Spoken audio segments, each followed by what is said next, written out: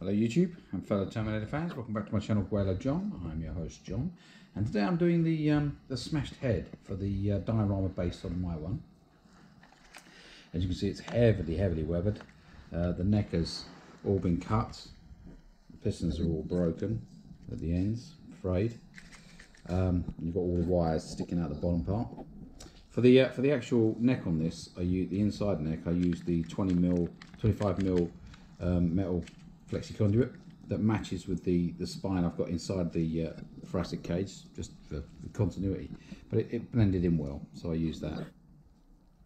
I've done all the jaw has all the pistons are just smashed off, so that the jaw will just flop open. And for the eyes, I've done them very milky. They are incredibly milky eyes, because this one has absolutely no life left in it at all. It's completely severed from the battery, so totally and utterly dead. No power source at all to this one. The teeth I used, I had to use those.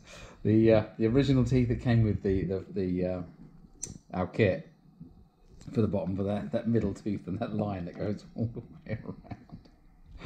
I had to put that in there. And the top teeth are from the tester kits, the tester run they did. When they did a test run, I remember I got two issues of those.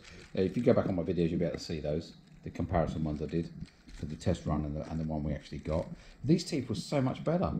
I mean, they split in the middle. I split mine when I bent them and they split. You could have easily made these look like Schwarzenegger teeth if that's the one you were going for, because on this one, I'm not sure whether they were going for whether they were going for the first film Terminator or the second film Terminator.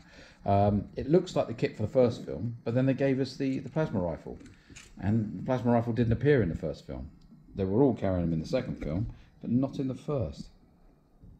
So this is the look I've got for when my T-800 is actually holding this one in your alas poor Urex sort of look.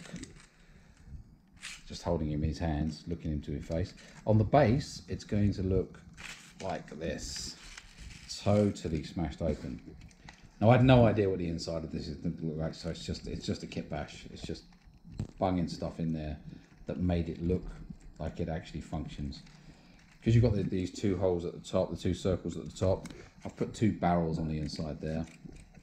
That one, I used the bit from the base of the neck and the joiner part for the head, and just put some pistons in there. The eye pistons, the eye hoses come straight up into it. The same on the other side, but you can't really see that on this now because I've built it all.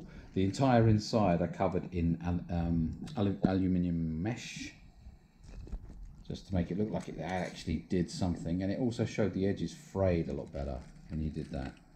So the edges all frayed up so much better. And I cut it with a Dremel.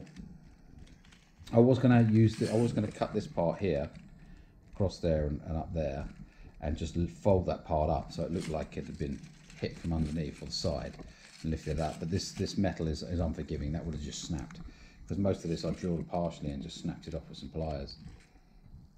But it does look so cool. And that line on the base is just going to look absolutely amazing. I mean, I will do some pictures of it. I changed these hoses on my one.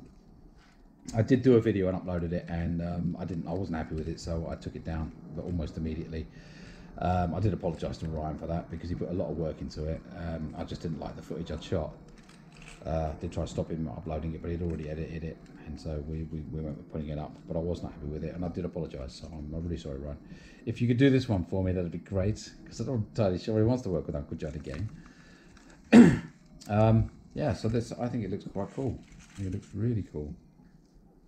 All smashed, the neck is all floppy. I think it looks really good. I mean, I'm holding this all by hand, by the way. I'm not using my thingy, tripod. Yeah.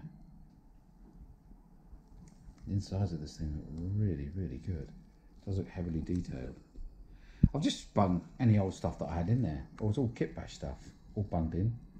I mean, this hose here, the one that's sticking out there, that goes to the side pistons. This one, There's one on the other side actually goes to it, and obviously there's no side here, so that's been ripped off. But I did it so it looked like it had been shot from below or the side with something really heavy, which just literally smashed a hole in the side and ripped the head clean off. So this would have been over on the floor somewhere else, away from the body. That's why it's all torn out. Yeah, it's kind of cool.